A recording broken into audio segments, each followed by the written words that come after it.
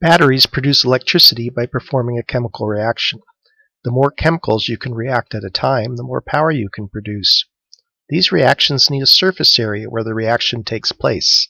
The larger this area, the more you can react at a given time. The most obvious way to have greater surface area is to get a bigger battery, but sometimes you want your battery to be small so it fits in your cell phone or your watch. The challenge to scientists is this: how can we pack a large surface area into a small space? Let's start with a simple example. I have a line segment of length 1. If I want to have length 2, I can add another line segment like this. The total length is 2. But this takes more space, and I don't want that. Can I do something clever to shrink it down but still keep the length 2? Let's cut the tip off and fold it like so. Now we have not removed any material, we've simply moved it, so the length is still 2. It's better, but I want it even smaller. What can we do now? Let's repeat the procedure again, moving the peaks and keeping the length unchanged at 2. And repeat. We can keep repeating this as many times as we want until the line becomes essentially straight to our eyes.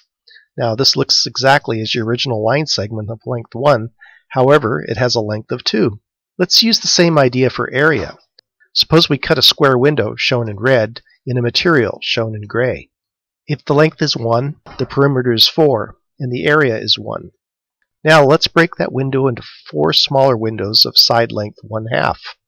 The total area is still 1, but the perimeter is 8. We can repeat and break each of those windows into 4 smaller windows. See the pattern? Every time we cut the side length in half, we double the perimeter. This means that the perimeter times length is a constant. By repeating this process, we can make more and more perimeter, but the total area we cut out is the same, 1. By introducing pores in a material, it makes it like a sponge. It is similar to cutting billions of windows, just like our example. The result is an enormous surface area in a very small space. Here are some examples of porous material images taken using a scanning electron microscope. These pores are about 50 nanometers in size, which is 2,000 times smaller than the thickness of a sheet of paper.